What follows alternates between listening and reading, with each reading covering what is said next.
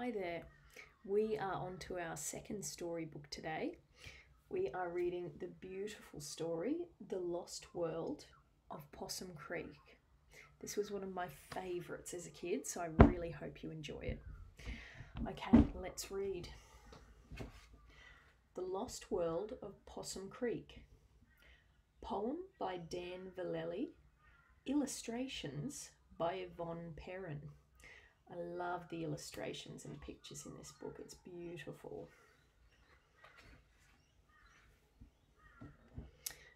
Six friends from Possum Creek had been camping for a week in a mountain range some distance to the west. It was Ed Galar's idea, and he'd planned it for a year as a sort of back to nature fitness test. Then upon the final day, Wally Wombat, whilst at play, chanced upon a tunnel in the mountainside. At a meeting all agreed to be daring and proceed. So they ventured in, though all were petrified. The friends in single file journeyed onwards for a while, singing happy songs to keep their spirits bright. They emerged fatigued and sore from within the mountain's core, quite bedazzled by the sudden change of light. They were standing on the edge of a narrow, crumbly ledge that wound downwards to an ancient valley floor. Jagged cliffs rose left and right to an awe-inspiring height, and a mist-enshrouded jungle lay before.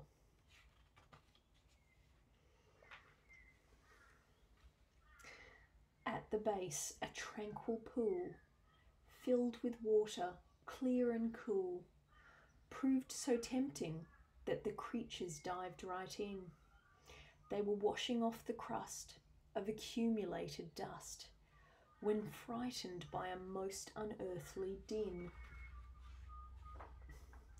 Lumbering into view it came, its Triceratops by name, squawked Professor Cockatoo in strangled tones. For 1,000,000 years at least, this great prehistoric beast has been thought extinct, no more than rotting bones. Some disaster long ago, be it quake or lava flow, has cut off this place and locked it in the past. Every species that you see, reptile, mammal, bug or tree, has remained unchanged throughout the ages vast.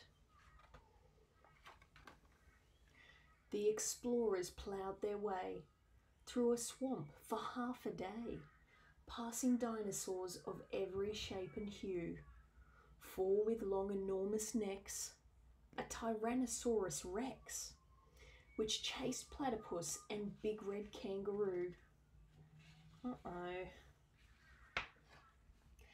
Up ahead, an arch of bone led to 50 steps of stone, which the nervous friends ascended one by one.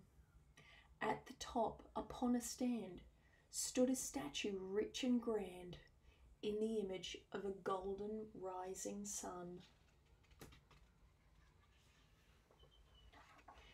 As the creatures stood spellbound, Peter Possum heard a sound, and alert to danger gave a warning call. Swooping upward from beneath, shaking claws and gnashing teeth, pterodactyls came to capture one and all. They could not escape their fate.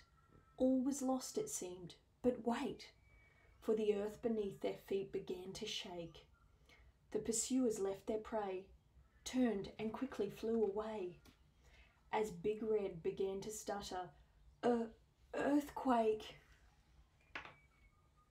Springing forward with a yell, our young heroes tripped and fell, and went skidding down the steps upon their rears, and then jumping to their feet, beat a very fast retreat. as the ancient structure crumbled round their ears. A volcano belched out flame as they raced back whence they came, and gigantic fissures opened in the ground. Smoke and ashes filled the air. There was chaos everywhere, and huge dinosaurs stampeded all around.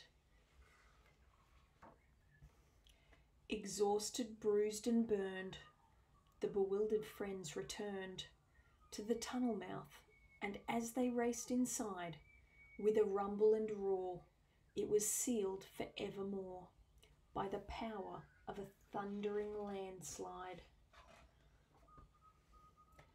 But I think that Edgar went a little bit too far, for he smuggled out a pet that's growing fast. It's a purple spiky thing, and he's taught it how to sing. It should be a hit when they get home at last. Uh-oh, look at that.